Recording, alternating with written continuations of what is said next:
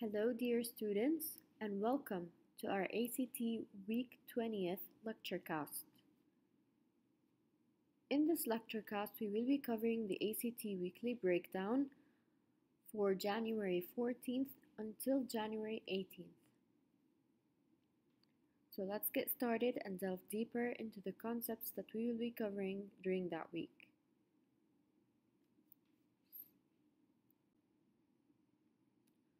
First of all, on Sunday, we will be going over reactions of acids and bases. Through that class, we'll be able to outline the products of the acids and base reactions. We will outline how pH is calculated from the moles of a given solution.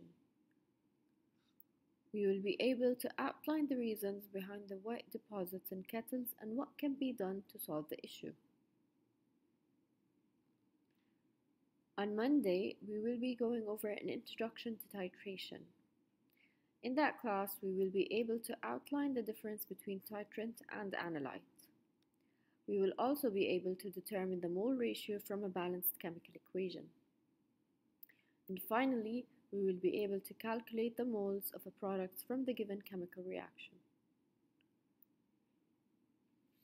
On Tuesday, we will be starting with redox and electrochemistry. In that class, we will be able to outline the difference between an oxidant and a reductant. We will be able to determine the half oxidation and half reduction equations. And finally, we will be able to outline the difference between the old and new definition of oxidation and reduction. On Wednesday, we will be going over half reactions. During that class, we will be able to outline the difference between the half redox equation for oxidation and half redox equation for reduction. We will be able to determine the use of available lab apparatus to outline the redox from a given chemical equation. One important reaction we'll be going over is the oxidation of a magnesium ribbon. And finally, on Thursday, we will be starting with electrolytic cells. During that class, we will be focusing on the Daniel voltaic cell.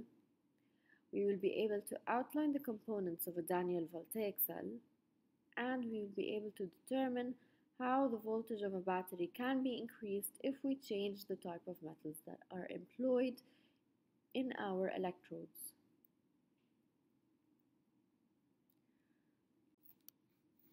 Let's please remember that success is no accident.